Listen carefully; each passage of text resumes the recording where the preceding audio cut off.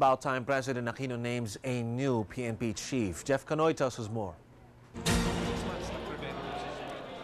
If there's a recurring theme in his tenure as the PNP's officer in charge, for Police Deputy Director General Leonardo Espina, it's all about moving on. He said it after 44 policemen died in a botched operation in Mamasapano last January 25. It was also his response after PNP Chief Director General Alan Purisima became embroiled in controversies that tarnished the PNP's image. Espina says it's time that the president installs a new PNP chief. He is set to retire on July 19 as he reaches the mandatory retirement age of 56 after a career that took many unlikely turns.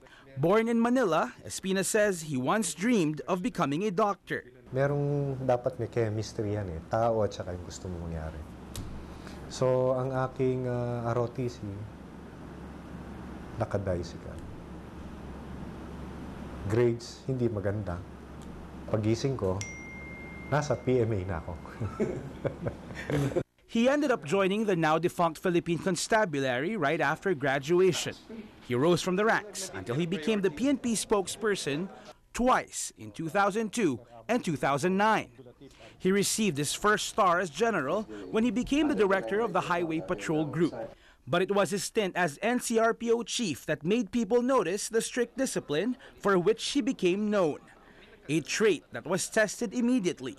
Just days in his new position, his own son fell victim to police extortion. Of 18 million Filipinos here in NCR, anak ko pa yun. Sabi ko, siguro pinamukha lang sa akin ng Diyos na, ayan, ang problema mo, solvin mo. Espina became a contender for the PNP's top post. President Aquino chose Purisima instead. But last December, there was a wrinkle in the PNP leadership after the ombudsman ordered Purisima suspended in connection to an allegedly anomalous contract with a courier company.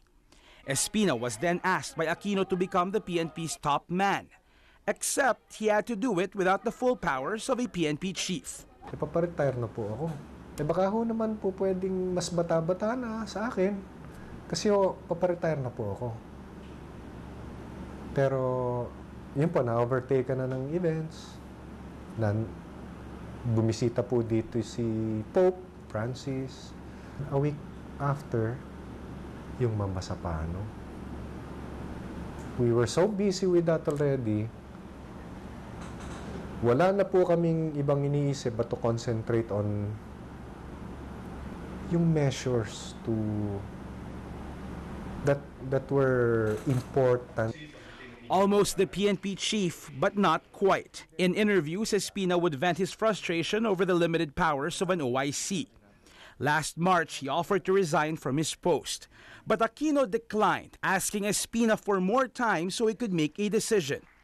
Espina insists he never dreamed of taking the PNP's top post. No, never in my wildest dreams. No? It will just be given to you. I always believe in kung anong mangyayari sa iyo, kung ano magiging ka o ikaw, dun ka pupunta. Kahit napilitin mo, hindi ka mapupunta ron, hindi ka talaga pupunta ron. Espina says after his retirement, he plans to focus on his family. He vows to help his wife with her church activities and to finally fulfill a role that he admits he has neglected at times. Jeff Canoy, ABS-CBN News.